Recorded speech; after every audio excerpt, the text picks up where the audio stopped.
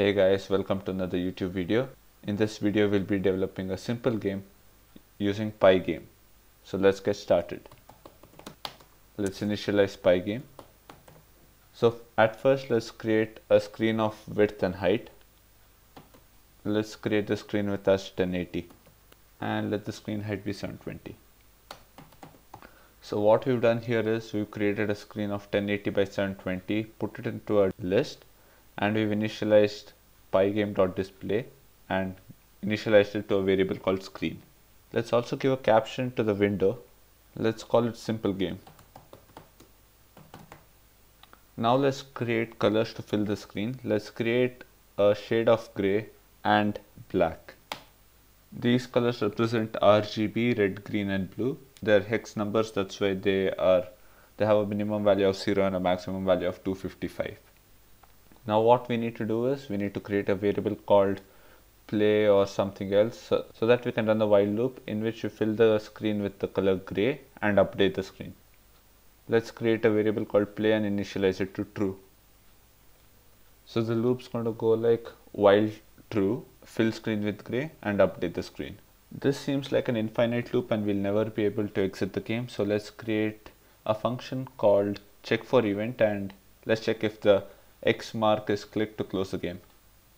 Now that we've created the event, we need to call the event in the main loop as well. And once we exit the loop, we need to quit the game. Let's try this out and see what happens. So as you can see, we initialized the screen and filled it with gray color. Now let's initialize the first sprite of the game, which is a basketball. So first let's import the image of the basketball. Make sure that the image you're loading is present in the same directory as your Python file. Now we need to display the basketball on the screen. So let's pick a random position X on the screen. For that we need to import random module. Now let's give the X position of the ball as a random position between 0 and the screen width. And let's give the Y position as 0 for now. Let's also mention the width of the image, which is 100 pixels. Let's call it radius for now.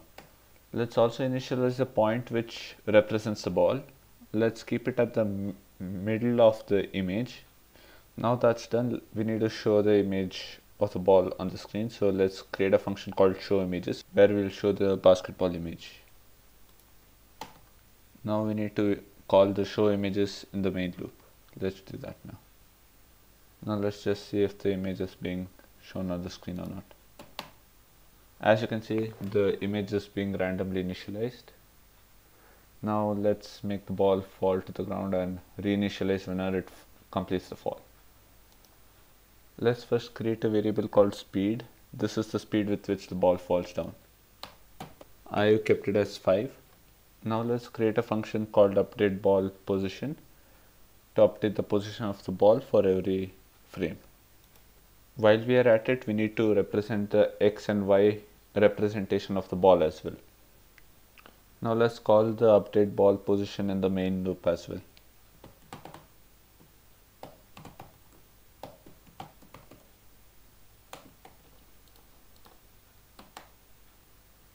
As you can see, the ball is moving really fast. So what we'll do is let's create a clock and slow down the pace at which the ball falls. For this we'll create a clock variable and get the time.clock from the Pygame module. Now let's call the clock.tick function in the main loop.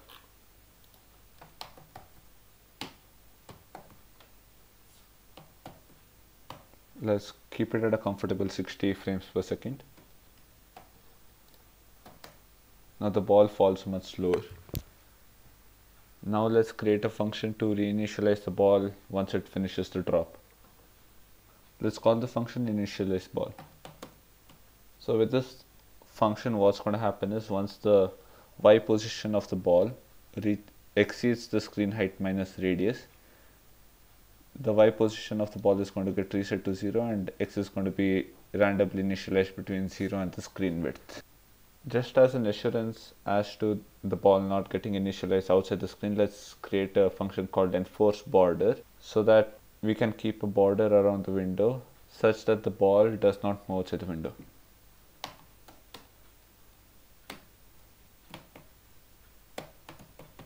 So what this is going to do is, if x is less than 0, it's going to initialize it to the starting of the screen width. If x is greater than screen width minus radius, it's going to initialize x as screen width minus radius, and if the ball is above the screen window, it's going to initialize it to 0, and if the ball is below the screen window, it's going to initialize it to screen height minus radius.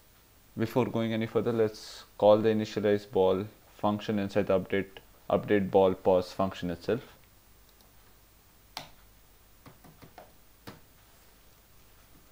This way we do not need to call another function in the main loop. The function which we need to call inside the main loop is enforce border. Let's do that also right now.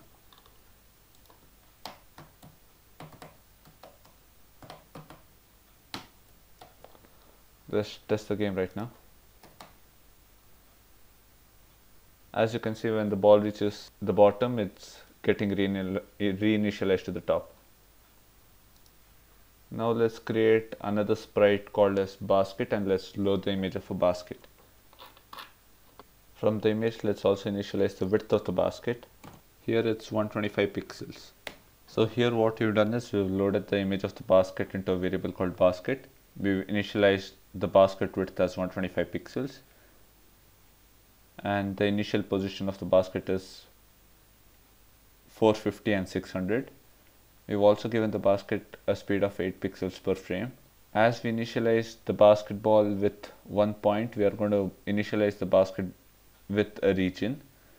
The starting point of the basket region is basket exposition plus 31, and it ends at basket exposition plus 94. The same applies to y also, starting at basket pause y plus 14 and ending at basket pause y plus 20. We use this to check if the basketball image representation is in the basket representation region. If it is, we increase the score by 1. If it's not, we don't make any changes to the score. Now let's make changes to the show image function to accommodate displaying of the basket as well.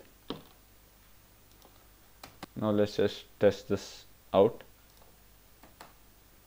As you can see, the basket has been initialized to the bottom of the screen. We've given the basket a speed of 8 because we intend on moving the basket. So we want to move the basket using the right and left arrow keys. So let's make some modifications for the check for event function and make that possible.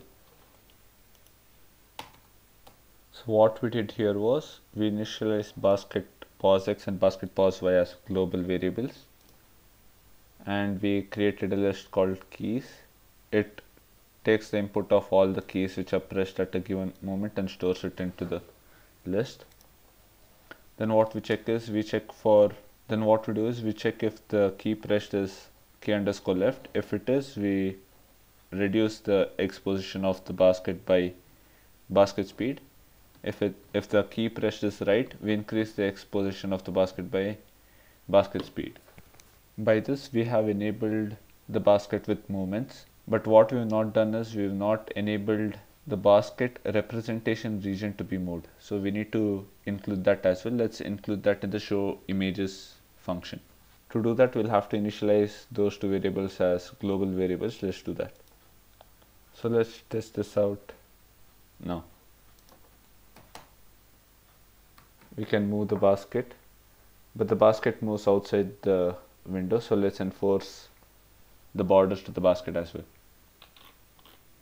So what we've done here is we've initialized the basketball pause x and pause y as global variables, and we've just enforced the border here the same way we enforce the border for the basketball as well.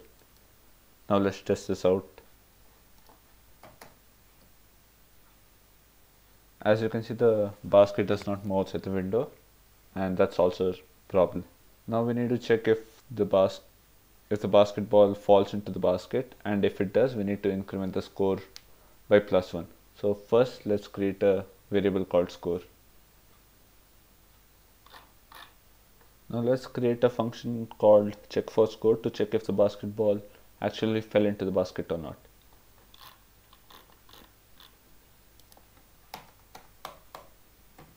Here what we've done is we check if the X representation of the ball is within the basket region, which we mentioned earlier, and if Y representation of the ball is inside the Y region of the basket. If it is, we increase the score by 1. If it's not, we reset the score to 0. We could have used an else condition, but we chose else if just to be sure.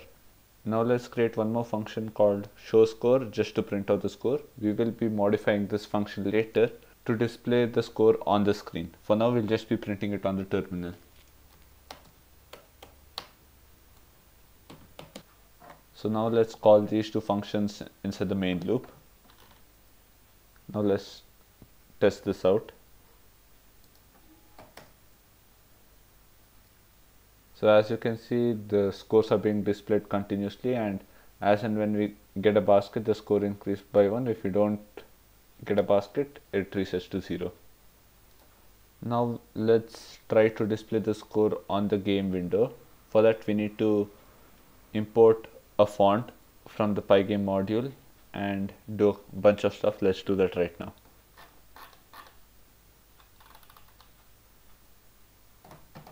So what we've done here is we've initialized the position where we want the font to appear, and we've initialized the font.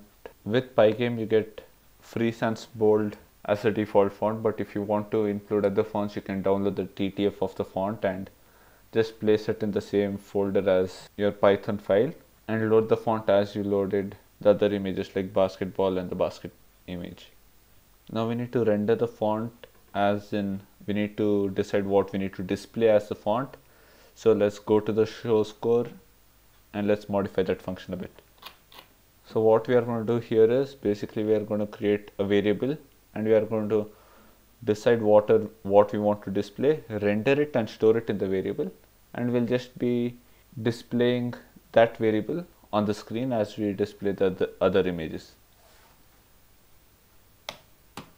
So here what we've done is we've chosen the variable as score.display, and this is the format with which we want the font to be displayed. We want score followed by the string of the score, string of the present score, and we want the font to be in black color, and we also want to enable anti-aliasing to make the font look smooth.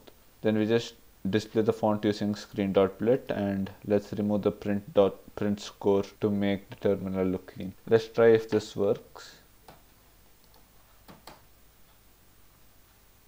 As you can see, the scoreboard has appeared and the score updates as and when we play the game. If you fail to catch the ball, it resets to 0, and if we catch the ball, it increases by 1. Now the next part is let's just add some sound effects as to notify us that we caught a ball. Just something to keep in mind: the sound effects which you want to play when some event occurs, the format of the sound effect should be .wav, and make sure that the .wav file is in the same folder as your Python file. Let's just import the sound effect of a tick, and let's play the sound effect in the check for score function itself.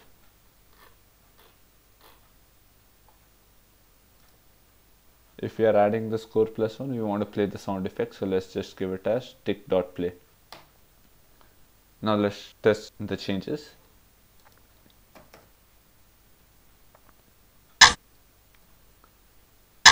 So as and when the ball falls inside the basket, we hear the tick sound. It's not the best sound effect, but it's just for representation purposes.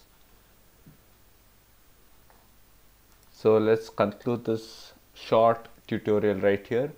If you want a more in-depth tutorial, please refer to the playlist where I made an in-depth tutorial which consists of 4 parts, each part covering a specific portion of the game development. Do check it out. Leave a like to this video if you like the video, and do subscribe to my channel.